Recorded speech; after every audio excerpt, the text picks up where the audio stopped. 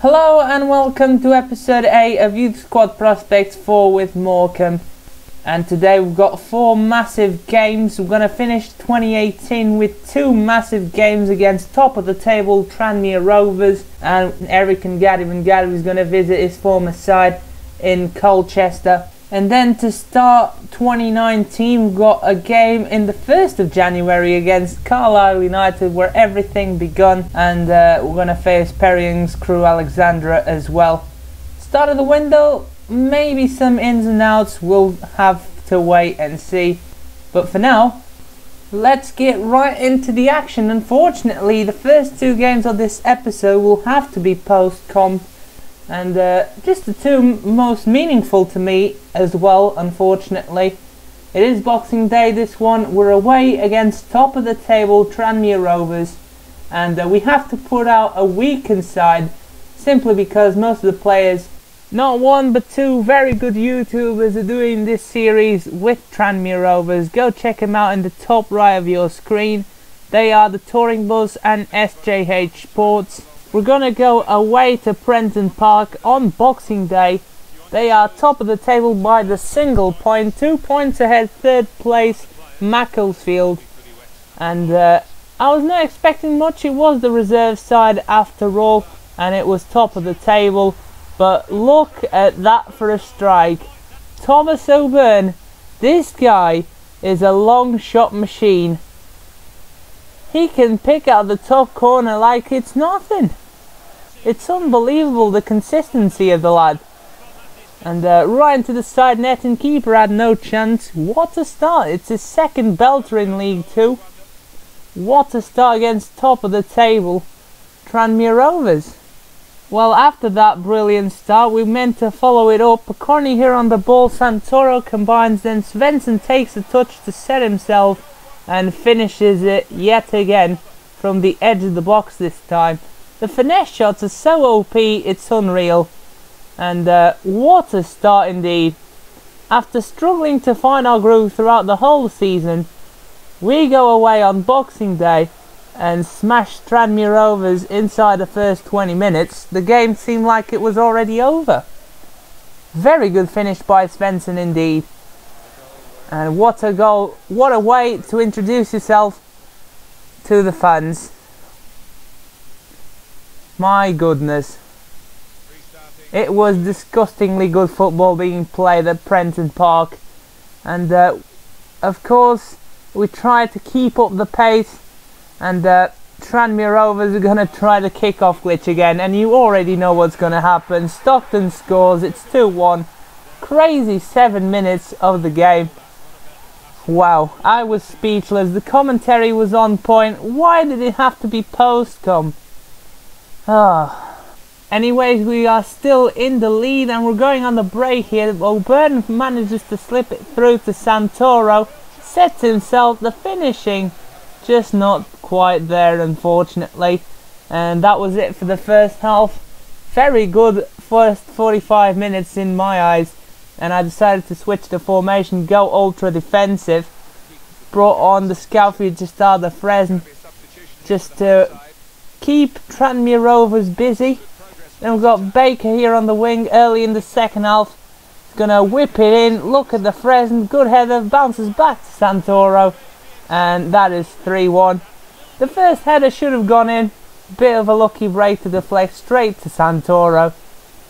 And he manages to put it home. Very good move. A bit lucky there with the bounce again, but nonetheless deserved due to our performance regardless. Very good goal. Very proud of the team at this moment, as you'd expect.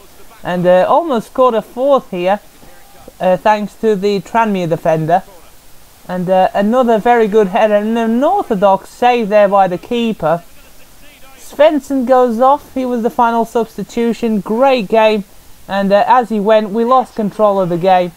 And Tranmere Rovers get one back just before the 90th minute after that brilliant work by the winger. And the crossing is absolutely pinpoint. That was it. It was too late for Tranmere Rovers to come back. Thank God, because we definitely deserve the 3 points. If there is a game where we deserve to bring all 3 points with us, it was definitely this game. Game of the season by an absolute mile.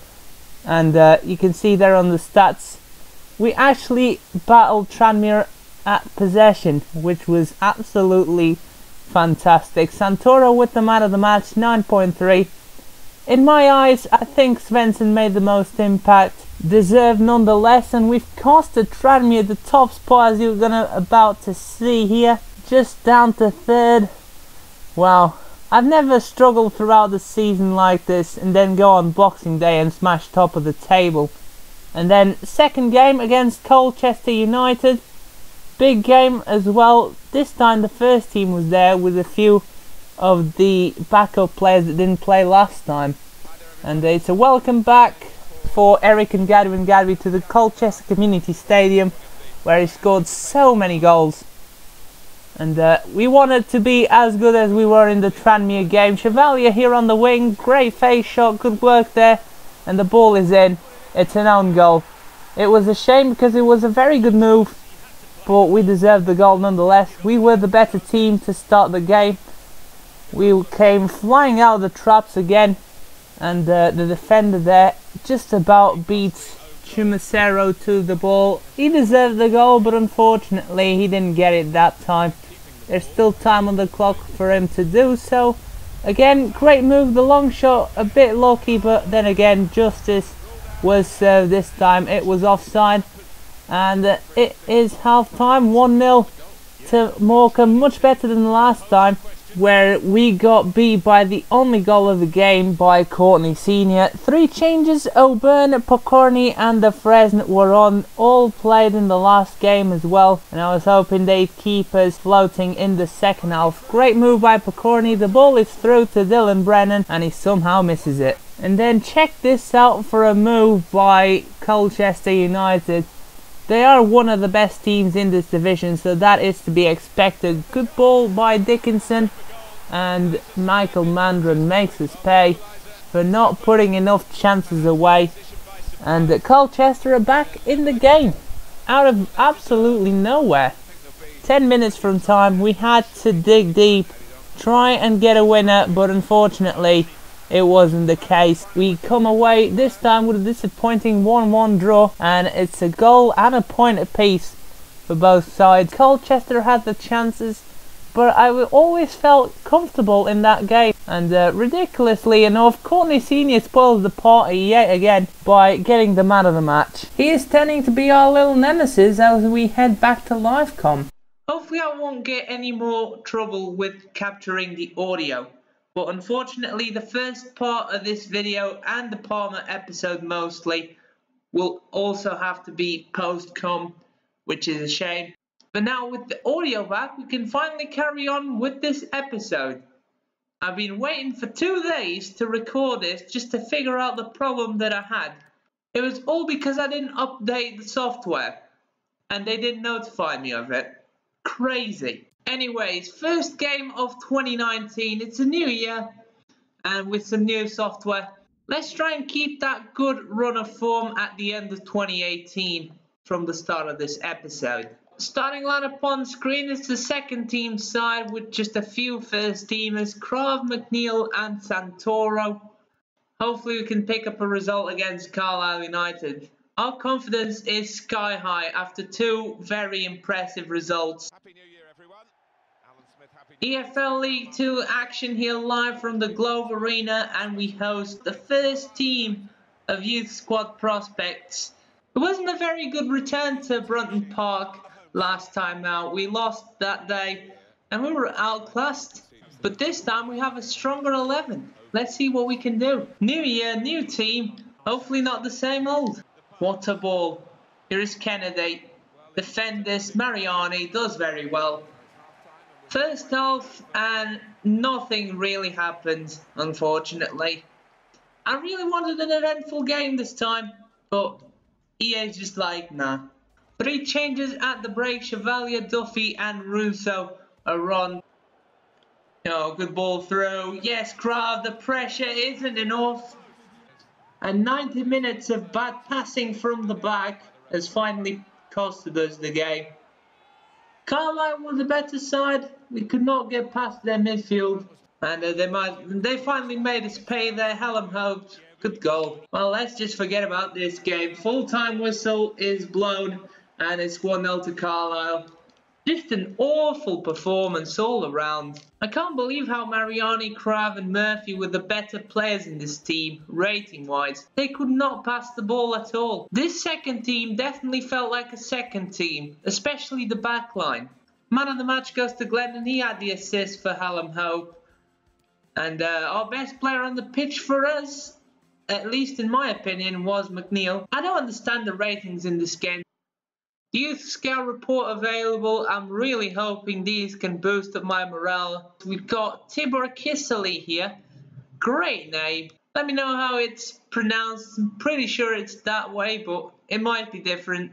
Let me know in the comments. Augustin Skalaki though, he's only 15, so we can't use him right now. Reject. Second Youth Scout report available from Australia and some really good gems here. Wow, 4 over 90 potential players. Got Harvey Harris first, 42 to 58. He's a defender. Good valuation. We're going to sign you up. Then Connor Price, 48 to 64 overall. 6 foot, 70 to 94 potential. Definitely sign you up. We've got two 15-year-olds here. Max Cook with the best name out of the two. 71 to 94 potential. He's 6'1". Think he's going to turn out to be a very good youth prospect. Reese White would be a good centre-back. Let's sign him up for now. And the last out of the three from Denmark. Got two players from Denmark here. August Mortensen, 68 to 92. Doesn't look that impressive. And he's short, especially for a wing-back. That is poor. Jens Madsen. It's 5'10", but he doesn't look any better. I'm going to pass on both. Let's have a look at the new players. Harvey Harris is a defensive-minded left-back. He's 55 overall, 5'11". He is in. We need him right now. Same with Connor Price, 55 overall, defensive-minded, but he's a right-back. And finally, the third player that can be promoted right now is Tibor Kisely. What a name. He's a 54 overall, technically gifted right midfielder. Then Reese White is a CDM, but he's a physically strong CDM, and so he can play centre-back. We'll keep him for now, see how his potential range...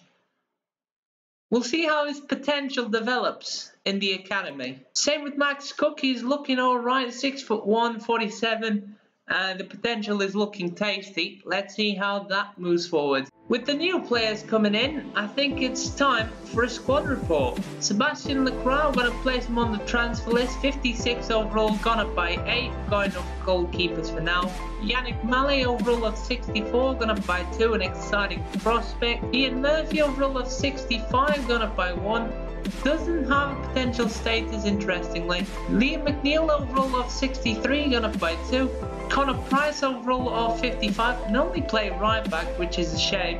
And the weak foot skill moves just tell you why. I think I'm going to play him centre back. That's where it makes the most sense to play him. If he doesn't turn up in the games, I'm definitely going to sell him. Giuseppe Mariani, overall of 49, gone up by 2. Michel Gallo, overall of 58, gone up by 3.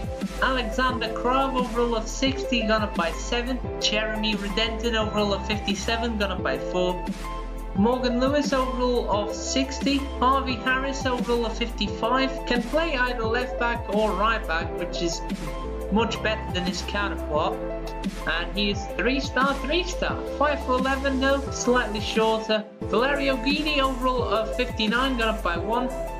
Tibor Kisely, overall of 54, can only play right midfield, unfortunately. Right-footed, 3-star, 3-star, that's alright. The work rates are fine. Good pace, agility and balance, and some good technicals as well there, which I like.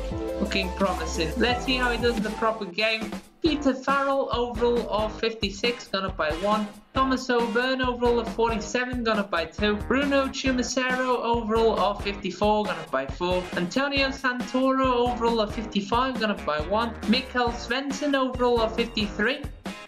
Camille Pokorny, overall of 55, gone up by 1. Nicola Russo, overall of 52. Brian Duffy, overall of 53. Dylan Brennan, overall of 52. Dominic Baker, overall of 49, gone up by 1. Gabriele Ferrari overall of 46, gone up by 2. Christophe Chevalier overall of 51, gone up by 2. Philip Erskard overall of 56, gone up by 1. We've got a kit upgrade coming shortly for him after this squad report. And to finish it off, we've got the Scout Future Star Stefan de Fresne overall of 64, gone up by 4. Here is the kit upgrade for Philip Erskard. Very good choice of number, I must say. Long live Pat Bag. I was going to change it anyway from Dylan Brennan. He's now wearing the number 22, which Erskard previously wore, and looking very nice. The customization, don't know what it is, but many people have submitted boxing tape. These are the only New Balance boots I have, and fortunately enough, they are white. Looking quite nice, and I do like the New Balance boots. Fourth and final game of this episode, we're facing third bottom Crewe Alexandra at home this time. Starting lineup on screen is the first team side with a couple of debuts. Kisley and Harris are filling the right hand side of the defense. I'm also debuting Erskard's customization here. The other change, O'Byrne, is in for Chumasera, who's quite tired from last game. EFL League 2 action here live from the Globe Arena, and we are hosting Perry NG's Crewe Alexandra. We are still the lowest scoring team of the league. It's a play that will never evade us. O'Byrne, back. Here is Gallo. Trying to work out a way to line up the shot. It's a good effort. Oh my word. The finesse shots are so overpowered. Michel Gallo has found the back of the net from out of nowhere, just trying to get the shot off. That is one of the best goals you'll ever see this season. And just about ducks out of the way there, Kisley. Very nice. It does the keeper as well. Probably didn't see it in time to dive. And that is half time. It's 1-0 at the break. Not much happened after the goal, even though we've pressed.